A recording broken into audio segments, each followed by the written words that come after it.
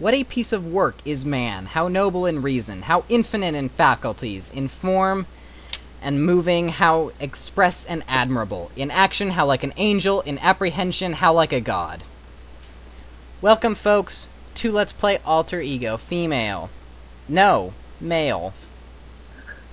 Oops. Sorry, Steineric was the one here with me, so I got confused. Shazing! Alright. Just kidding. Okay. Yeah, hello. Welcome back. This is SETW. Alright. So, do you know where that quote was from? I'm not sure. From Star Wars? From Stallworth. No, not quite. It's from Shakespeare. Specifically, the play Hamlet. Okay. Okay, yeah.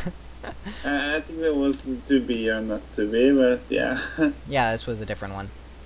Okay. It's awesome. the same play, but different part. Anyway, so, yeah. So, now the folks need to know. We left them hanging last time. What did you have for dinner? I had, I'm not sure how to pronounce it right, but I will try. I think it is, it's called chops. Chops, like pork chops? Yeah, yeah. And yeah, I think it is that. And I had potatoes. No, no. No, I don't know how to say that. You know, Potatoes? The balls. Balls! You ate balls! Potatoes, I think you mean. Yeah, yes, yeah. Not Yes. balls. Yeah, that was one. And carrot, and yeah. So, that was nice. Yummy. Alright. So let's get back to the actual Let's Play now. After I click my screen. There we go.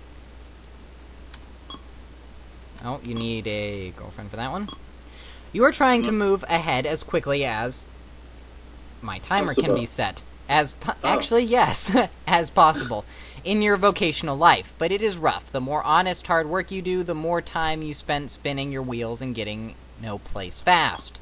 An opportunity arises for you to move ahead. It comes unexpectedly. A highly influential person slips up. You could capitalize on this error and move ahead, but if you do, this person's life will be totally ruined. Well, you are a businessman, and you are evil. So you can be aggressive or not aggressive. So if I'm aggressive, I ruin his life? And get money. Aha, yeah, okay. Aggressive it is, then. So let's capitalize on this opportunity. How abouts? Yeah. Alright. You are successful. The person is crushed. For a while, it looks as if there may even be a suicide attempt. Ooh. Wow. But on the plus side, your resources column increases by $5,000. Oh. Oh, that was, yeah, that's nice. It was worth it. Yeah.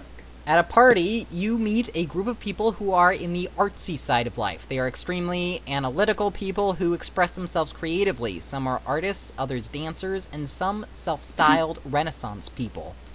They are more apolitical, non-materialistic, and consider the best decisions when made on the spur of the moment. They are certainly different. You can be impressed, bored, or neutral. It's neutral, yeah. You can try to become more like them, criticize them, or do nothing. Be more like them, just to be nice. You have made an inappropriate response. Oh, yeah, of course. What do you think would be the right one? To be more like them, you'd probably have to be impressed. Okay, yeah, do that. Or you could be neutral and do nothing. Be neutral and do nothing now. Alright. You seem neither threatened by nor critical of people like this. You seem to be the type of person who is tolerant of many different kinds of people. Intellectual, social, and emotional characteristics increase. Not if they have a lot of money. You have the opportunity to attend a conference that might provide you with information that will get you further ahead in your field. You can be interested or not interested. Interested.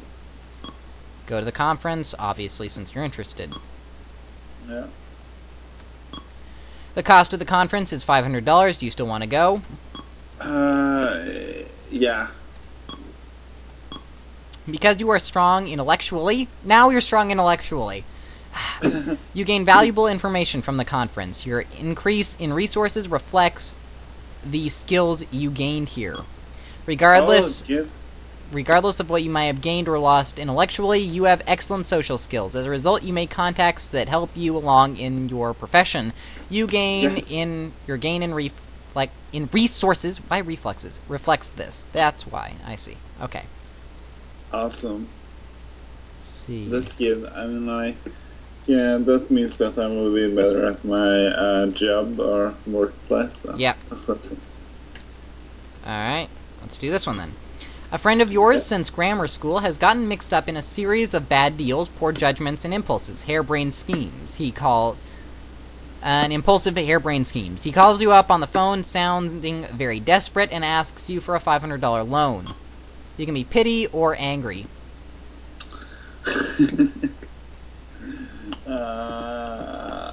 Pity, yeah. Give him the loan, ask what he wants the loan for, or refuse to give him money.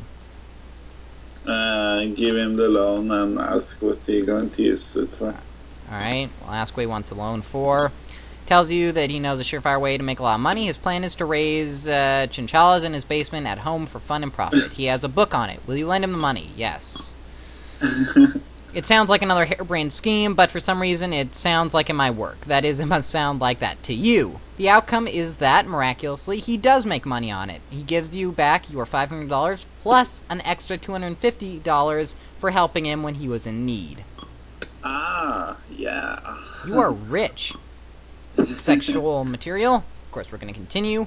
One of your friends is getting married next Sunday, and you have been invited to his bachelor party. The best man for the wedding has hired a performer for the evening. Her name is Helga, the Norwegian torch. I'm not kidding.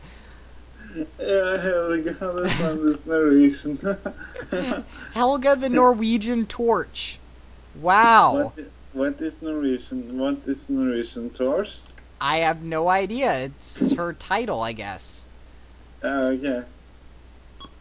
Her talent is taking off all her clothes, dousing herself with a flammable liquid, setting herself ablaze, and dancing until the flame burns out.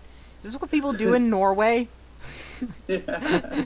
You often set yourself on fire naked and dance? Yeah. Yeah, I think so. The most amazing aspect of her performance is the fact that she damages neither herself nor the immediate surroundings. After Helga's performance, she relaxes with the people at the party wearing nothing more than a black G-string.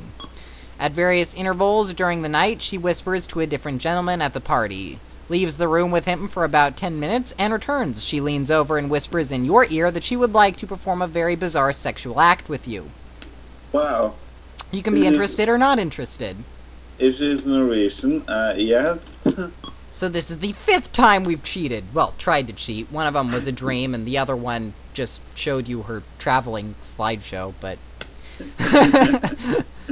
So, since you're interested, we're obviously going to go with Helga. Yeah.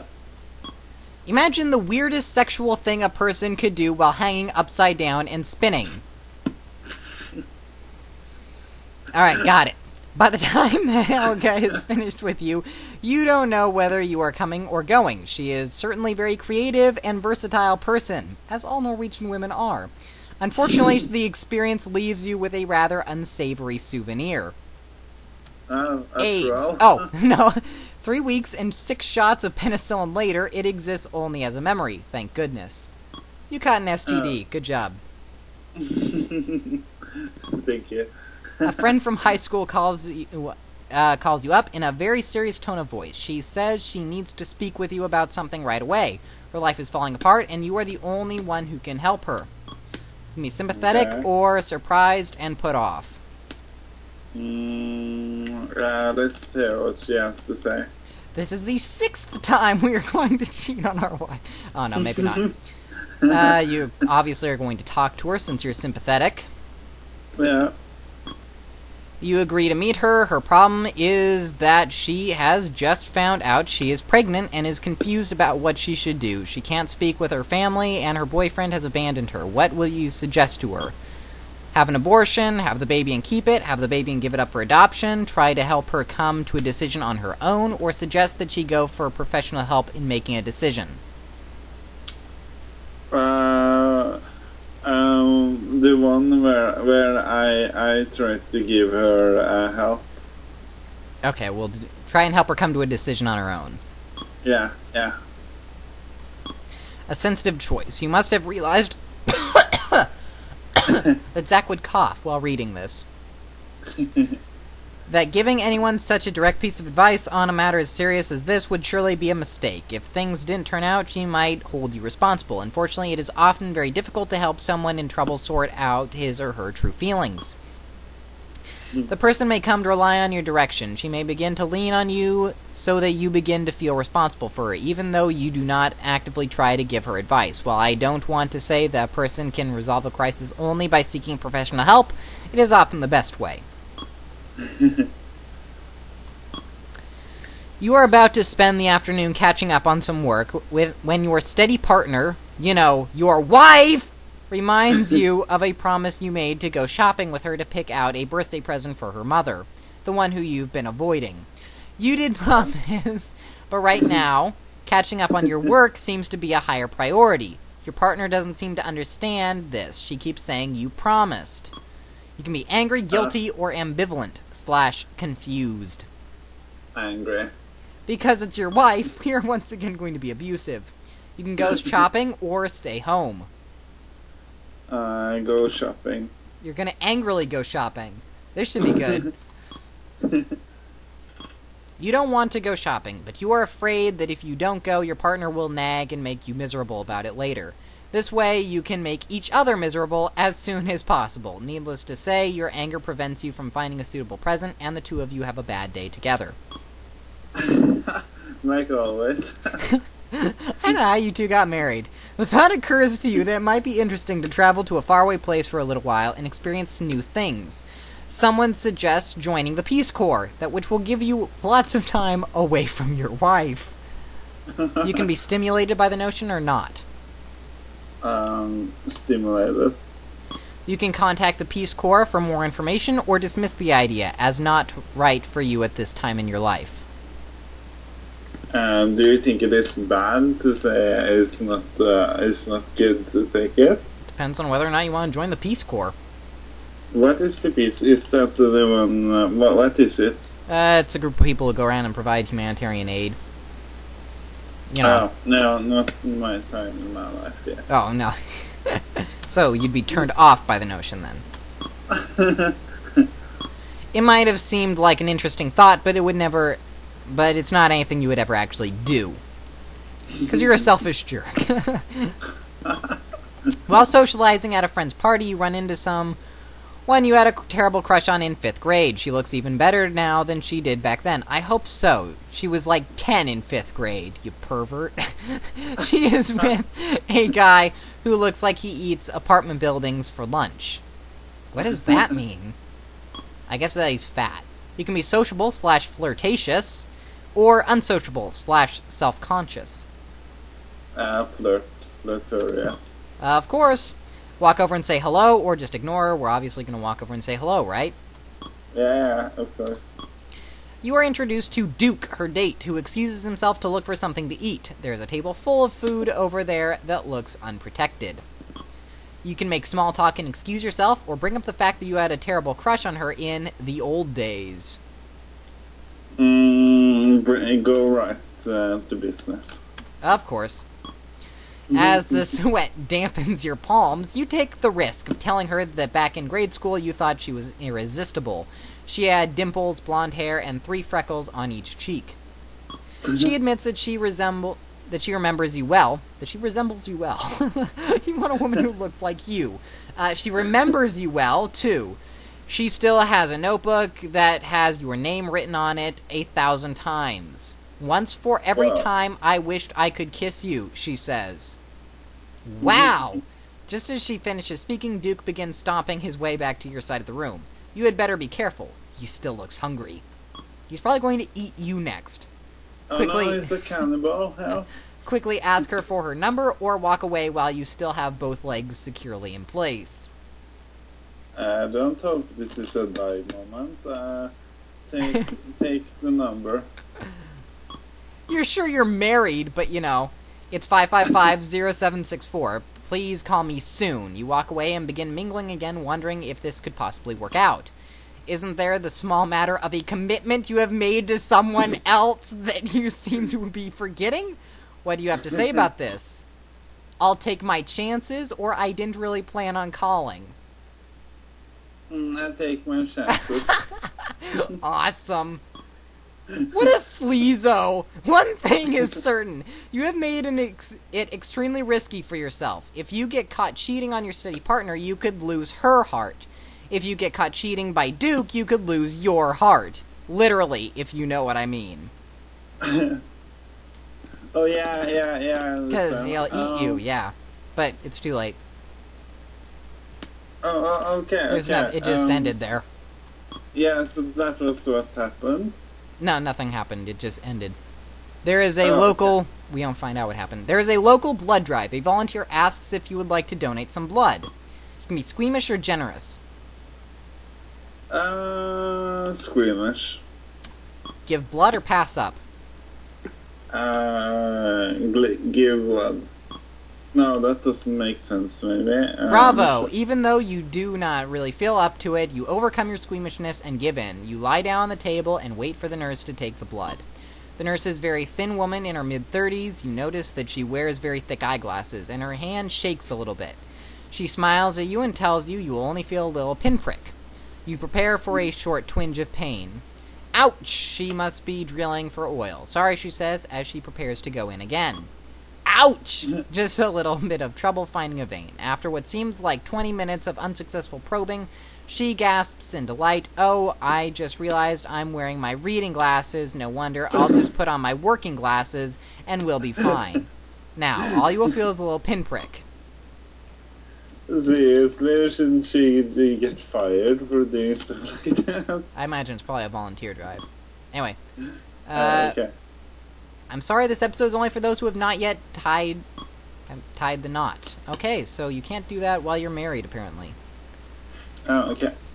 You are in the restaurant with 3 of your friends, and it is time for the check. The bill is $25. Allow another $5 for tip. You can be generous / frivolent, cautious / prudent, or optimistic. Optimistic. You are optimistic about the check. Maybe the restaurant will burn down and you will not have to pay it. Offer to pick up the tab, suggest separate checks, or wait for someone else to pick up the tab. Wait for someone else to pick up the tab. Sure, you've got like $30,000, but you're too cheap to pay $30 for lunch. The check arrives, and you wait for someone else to make the first move. You know from past experience that the guy directly to your left has made a big deal out of paying for everyone whenever a group goes out. His father is some rich banker, and this is how he gets his jollies. He is just waiting for someone else to make a gesture so he can upstage him.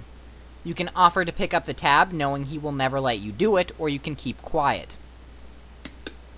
I can offer to take the tab. You say, don't worry guys, it's on me. The guy to your left says, thanks, I'll tell you what. I'll take everyone to the movies on me. I'll go to the telephone and call one of Daddy's limos. He still calls his father Daddy. That's weird. That's awesome. You got limo and stuff. Cool. You still had to pay for lunch, though. You have been invited to a party at the home of an acquaintance. When you arrive at the party, you notice that you and your companion have virtually nothing in common. You're married to her! I thought it was... Oh, nothing in common with the other people there. That makes more sense. Yeah. They dress differently, speak differently, and listen to a different kind of music. Although you are in the same room as everyone else, you seem separate from them. You have been there almost an hour and still haven't spoken to a single person. You can be uncomfortable, on edge, or at ease / taking in the atmosphere. Can you repeat those these questions? Uncomfortable or at ease? At ease. You can leave the party early or mingle with the guests. Mingle with the guests. You are uncomfortable with your personality and your ability to make an impression socially. Your status sheet suggests that this is a fairly accurate appraisal of yourself. As it turns out, many of the people in the room are from foreign countries. The information you gather about them is fascinating and rewarding. Oh, nice. Yay! Awesome. Let's do a health one. Looking in the mirror one morning, you rub your upper lip and imagine what it may be like to grow a mustache. You can become more interested and curious, or not interested. A mustache? Yeah, I'm kind of manly, so yeah, I'm interested. You're gonna grow a rich, full beard. You can start growing a mustache, obviously. Yeah. What kind of mustache would you like to grow? A Fu Manchu, pencil thin, thick bushy mustache, or full mustache and beard? My vote is for full mustache and beard. Yeah, I was thinking the same. Your confidence characteristic shows that you are capable of enduring the comments that people make when you change your looks. For instance, when they start to refer to you as a bear. The more sensitive people have things like, have you done something different to your hair lately? People who aren't as sensitive ask what that thing hanging off your face is. It's funny, the way a man's life is changed just by deciding not to remove something that he never asked for in the first place and can't help growing. And you begin to see yourself as a different person, more dashing, perhaps, or mysterious. You look especially classy during that period before you realize that food sticks to your facial hair. One evening, you attend a show with a piece of carrot decorating your upper lip. Regardless of how you feel about it, the mustache, Bridget hates it. You can shave it off or keep it. Stupid chick. Yes, she's so sweet. She thinks that. Come on, let's keep it. Show her. Yeah, I'm going to keep it. Yeah, I'm just seeing how much torment your marriage can take before she leaves you. She has no right to tell you what to do with your face. She feels that the mustache makes you a stranger to her. She can't get used to it. As a result, your sex life suffers. But let's face it was probably already dead in the first place. She was unwilling to have a menage a trois with you. It didn't even work on our wedding night, so yeah. That's who is not yet married. If you are married... Harry Shiner is the kindly old man who owns a candy store near the grade school you attended. Whenever you pass the store, you are reminded of the times he put an extra piece of candy in your hand without charging you, letting you run up a tab if you were a penny or two short, or called your mom to give you a ride home if you missed the school bus. Lately, when you pass the old shop, you notice the lights are out. You can be suspicious/concerned or unconcerned. No. Last time someone asked me for candy, it just goes. I was 6 feet under the ground, so. But this time, I'm going to be concerned. Yeah. You are a grown man now. You're in like your 30s. Okay, you can get information about Harry, obviously, since you're concerned. Yeah. You ask the school crossing guard if she has seen Harry. She mentions that he has probably gone to Florida for a vacation. This doesn't sound right to you. He usually takes vacation when the kids are off from school and the school is in session these days. You can seek more information or let it pass. Seek more information. You know that Harry's sister lives upstairs from the candy store. You knock on her door and ask about Harry. How do you feel? Anxious or calm? Anxious. There is some bad news about Harry. Last month, he found out that he has cancer. The doctors say that he doesn't have much longer to live. You can express your sympathy and go visit him in the hospital, or express your sympathy. Visit him in the hospital. When you get to Harry's room, you can hardly believe it is him. His face is gray and his eyes are half closed. There are tubes in his nose and mouth. He seems to recognize you, but calls you by a different name. There have been so many children in his life. You speak with him for a few moments, but as you chat, Harry falls asleep. You excuse yourself and you walk out of the room. You hear one of the machines make a shrill beeping sound. Two nurses walk quickly towards Harry's room. A doctor is called over the hospital intercom. By the time he has arrived, Harry has already stopped breathing. No. Well, stop. You've been thinking about the kind of impression you make on people.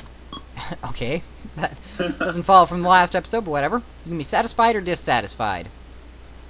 About the impression I do on people? With your beard. I'm satisfied. Because you got a beard. You can pat yourself on the back or try to change something about yourself. Obviously, if you're satisfied, you're going to pat yourself on the back. Yeah. Well, a little bit of self-praise never hurt anyone. Let's just try to keep it in perspective. You've just passed through young adulthood. May have been a time in your life when family activities took a backseat to establishing some independence. In general, your family relationships are good. Physically, you have not been very healthy. You have wisely chosen to stay away from drinking and drugs to a large extent. In this phase of your life, some of the issues you have faced are what crowd of people to associate and with and what material items bring recognition from them. Somewhere along the line, you may have devoted a portion of your life to a worthy social cause like charity. No, you didn't. Or the Peace Corps. Nope. Your social skills are excellent. Congratulations on your marriage to Bridget. Now, regarding your emotional and personality development, how long do you think you can get away with your untrustworthy style of behavior? Even though we all have our secrets, you are doing a very good job with keeping your wilder side under control. Except for, like, the 8 women you've slept with. You are taking life pretty seriously, aren't you? Well, you are far from depressed. It seems sometimes you don't always strive to be the happiest person you can be. Your level of hostility is beginning to turn people away from you. You are frequently grouchy, short-tempered, and irrational. At least with your wife. You are usually cool, calm, and collected, which is the complete opposite of what you just said. Vocationally, you are doing well. You certainly have a good head on your shoulders. You are not only book smart, you also have plenty of common sense. By this time, you have been feeling a bit of pressure to achieve, to get ahead, buy a house, or possibly even gasp, settle down. You have gone through quite a range of experiences already, but there is a great deal more to come. Welcome to adulthood. Life is short. The art long, opportunity fleeting, experience is treacherous, judgment difficult. That's from Hippocrates. Yeah. Alright, first things first, let's buy stuff. Yeah, of course we need to buy stuff. Hello, how much money do I have? You have a lot. Alright, we're gonna buy stuff. Okay. Alright, first things first. Tell me what I can buy. Alright, you could buy toys and goodies for the wife and kids, but you hate your wife and kids, so... You could buy a boat, library of books, automobile. You should really buy an automobile first. I was thinking the same, but what about a boat? I mean, in Norway we like to fish and stuff, or not. Yeah, but I just think an automobile would probably be more useful. Well, we can buy them all. Okay. Let's just buy let's buy a car first. You buy an automobile, yeah. Alright, you can get an old clunker for $300, a late model used car for $2,500, a new economy car for $7,000, a new sports car for $15,000, or a luxurious prestige car for $30,000. I'm rich, so I'm going to go for the most expensive one. I don't know if you have enough money for that or not. Oh, okay. I probably should check that. 30,000. Yeah. I probably should check that. Alright, give me a second. I'm gonna go out. Let's see. Okay. How much money do you have? You're 35 years old, by the way. You have only 17,000. Mm-hmm. That was much, but can I take a loan? That's probably not a good idea. Oh. We're gonna need to manage that, and it's, yeah. Yeah, okay, Let's buy you could get a sports car for 15,000. You can afford that. a sports car, hello. Okay, a sports car is cool too. Yeah, of course. Yeah. There you go. A Ferrari I can get. Yeah, there you go. What a show-off. The truth is, you'll probably never have the chance to live it up in a sports car more than now. If you can afford it, enjoy it. Would you like to pay for this with cash, credit? Don't buy. You should pay for it with cash. Yeah. Alright, there we go. You are now very poor. You only have $7,000 left. But let's buy more stuff. $7,000. That is not. I'm not very poor then. You can buy a computer. Yeah, of course. How A 32K computer with a cassette tape drive. This game was made in 1980, I remind you. For $225. A 128K computer, big name with 3 initials, I assume that's IBM. Works alike with dual disk drives, or a super powerful 512K computer with 10 megabyte hard drive space. Holy cow! You could have 10 whole megabytes of hard drive space! Whoa! I think I can. Do you think I can run games on it? Yeah. Anyway, that's 3,500. You can afford it. I say we go for the best one. Yeah, of course. Is a powerful, useful tool. It builds you vocationally and intellectually. You'll be better at your job. Ah. With cash. Wow. There we go. All right, we're How just much buying. did it cost? 3,500. You have. Holy cow! You got 8,000. That boosted you up vocationally a lot. You have more money than you started with. You have 8,000 now. 8,665.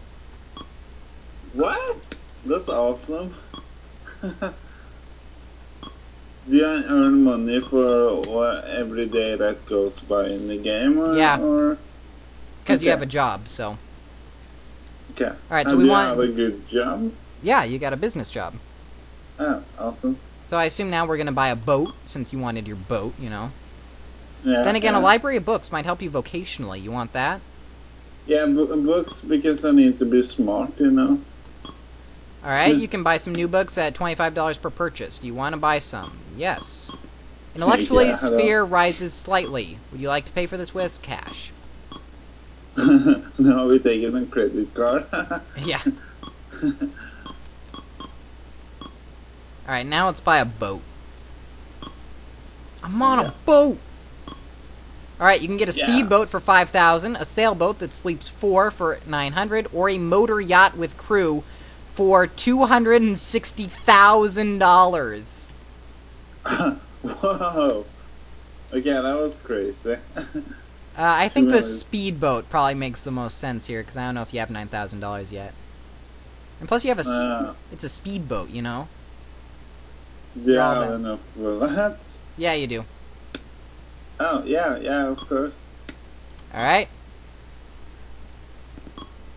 With cash. And how much money you have now? You're up to 10,000. What? Do You you are have ma- just glitched at the game or something? You are making a lot of money. Wow. You can buy a Oh, my- stereo. You want to buy a stereo? You're going to buy a lot of stuff because Yeah. I get just richer and richer. You can get an average sound system with standard round dials and buttons, or a high-tech model with lights, switches, laser beams, and speakers that a small person could easily Whoa. live in. For 900. We're going for the good one, right? Yeah, no. That's awesome. Your stereo arrives in 12 boxes and takes 6 days to put together. By the time you have it hooked up, the production on the unit stops. Your model is obsolete. On the positive side, you now have something you have always wanted. The ability to create minor earthquakes with a simple flick of a switch. We're going to pay for this with cash. Yeah.